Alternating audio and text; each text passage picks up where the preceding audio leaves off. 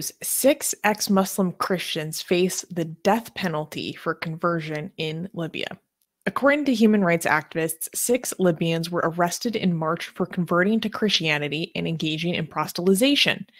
The detained individuals, including members of the Amazigh minority group, were accused of violating laws that are increasingly used to suppress human rights organizations and civil societies.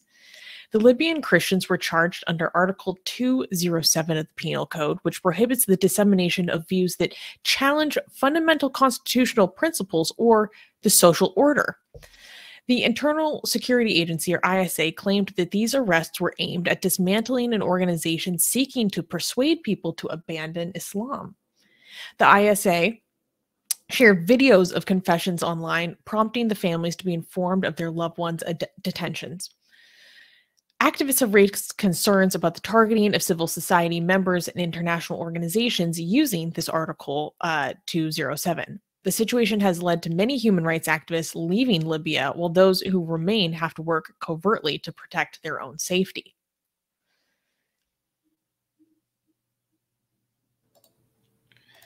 Okay, this is insane. What are the chances of getting executed? Do you know? I don't know. I do know that last year there were also some ex-Muslim atheists who were captured in Libya, and I don't know if they're also facing the death penalty. I think they are, and they're facing criminal charges at the very least, and it's a very, very serious situation. But those have not been carried out yet. Based on my understanding, this is, I mean, any apostasy law in general is just used to clamp down on dissent, right? But usually, actually, that's not true. Never mind. I'm not going to say that. Do we know their names?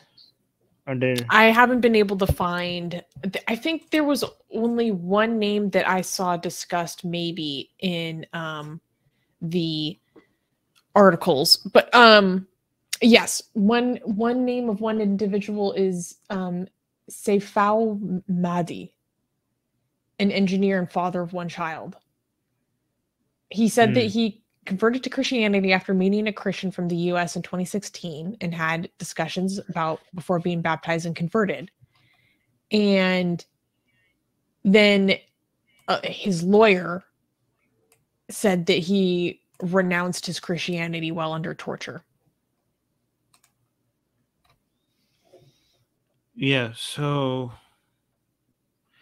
what can be do? Is there anything that can be done? I don't know. I think we need to keep an eye on the situation and see if there's anything that develops. I don't know how exactly what kind of like leverage can be exerted on Libya, like what levers can be pulled to help the situation. Yeah. We have to talk about it and raise awareness about it. Is the Christian community responding any at all? Yeah, I mean, okay. I don't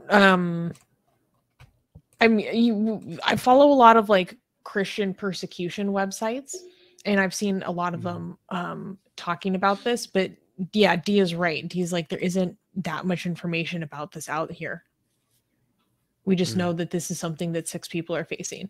And I wanted to talk about this because I feel like when we talk about ex-Muslim issues, like, I mean, we're an atheist community, so of course we focus on ex-Muslim atheists and what they deal with, right?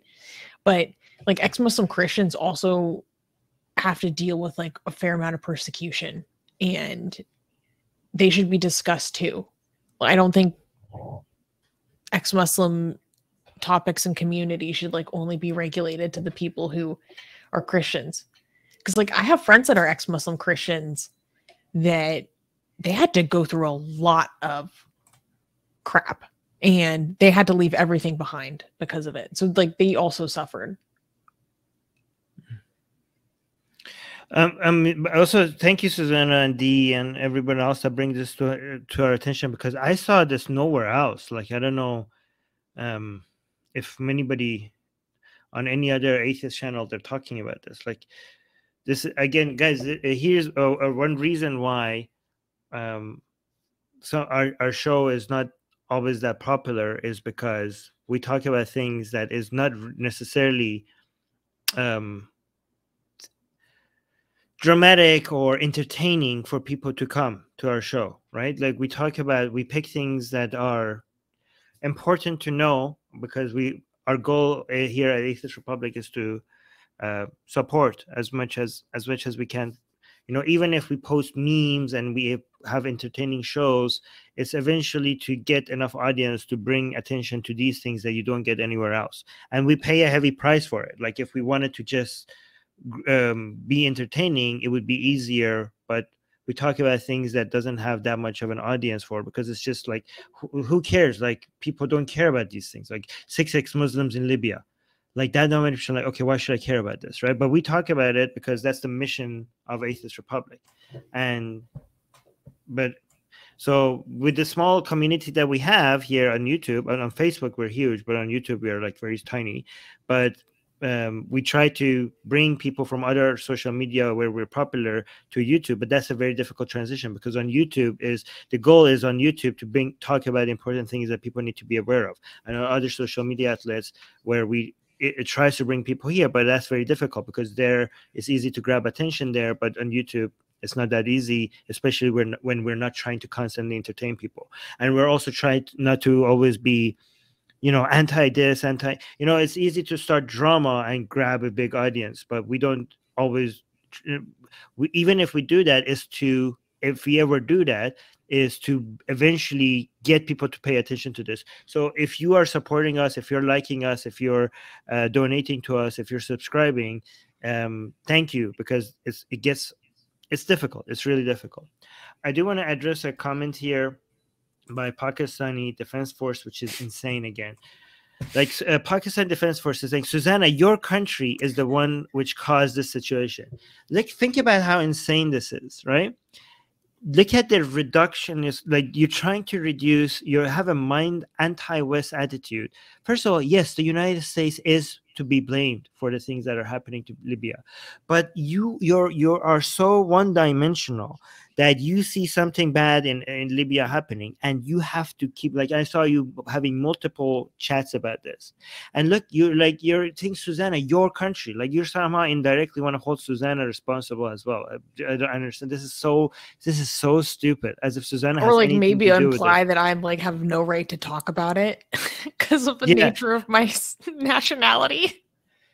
But think about also how this is how Western centric these people are, right? Because everything has to be reduced to Western fault, you know, like the Libyan people, the people in charge there, like not holding them responsible, not holding Islam responsible, you know.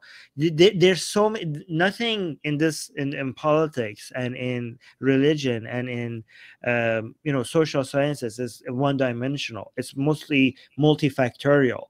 But this is a problem of many things come together to make this something like this miserable happen. It's partly United States, but it's also Islam. It's also Islam, and it's also people in Libya.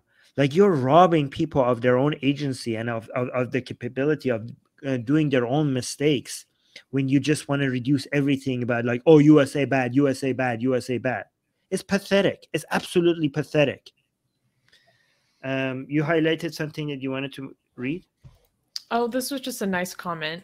Imran is saying, I really appreciate this channel. None of the other atheist YouTube pages cover this stuff in non-Western countries much. Exactly. That's what we're here for. Yeah.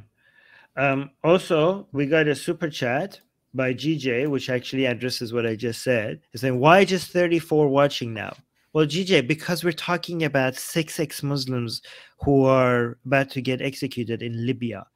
Right? What do you think? Like, if we were talking right now about, like, oh, Islam bad because look how it talks about women, okay? That would be more engaging. And if we had more shows like that, all of our other shows would be like more engaging. But because people know that when they come here, they also hear about why 6 ex-Muslim Christians who are not even atheists, like we're an atheist channel, and we're not even the people, the ex-Muslims who are about to be executed in Libya, we're not even tribal enough to only focus on atheists. We're trying to highlight 6 Christians that are about to be executed. Like, even if we wanted to be audience pleasing, we would be talking about atheists only, right? But we're talking about 6 Christians, and who wants to hear that? Not that many people want to hear that. That's why only 34 people are watching.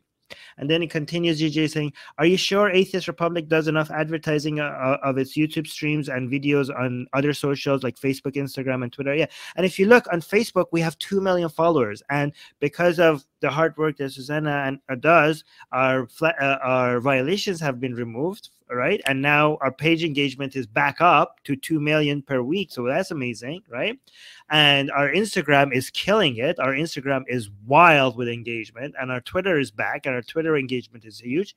YouTube is, we are using all these social media to try to bring people on YouTube and on our newsletter to give people important things that they need to hear. But that conversion is difficult because they are seeing memes there, and they are there for the memes. And then when we post a YouTube video, they see that the topic is dry and boring. So that conversion is hard.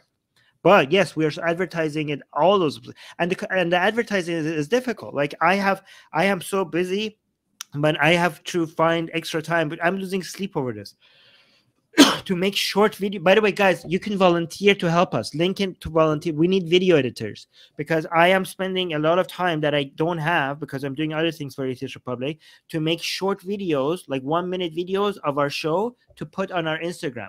And guess what? The short versions of our news on Instagram gets thousands, tens of thousands of views.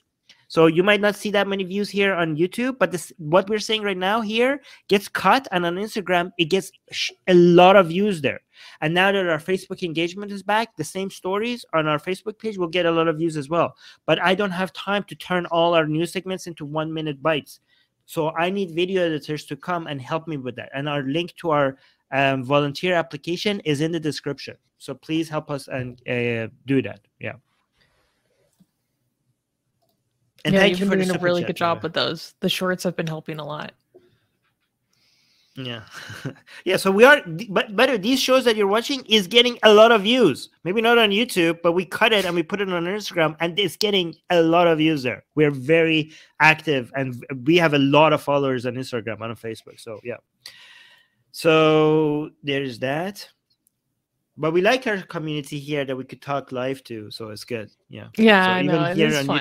YouTube, even though on YouTube it's not as busy as the other places that we are at, it's still fun to have you guys here because we're not we don't get to be live with those people. Like we don't know them. We don't know the people on Instagram. We don't know the people on Facebook. We don't know the people who are on our following Atheist Republic Twitter's account, right? But We have our know community you guys here. Yeah, here we know you guys. You know, you guys hang out with us. So yeah, so there's that. You can now get the sexiest blasphemous art ever known to mankind for free. Too sexy to show most of it here on YouTube. We draw Muhammad, Hindu goddesses, sexy hijabi art, Jesus, Mother Mary, Japanese god, Greek gods, and much, much more. Click on the link below where it says get our free blasphemous art.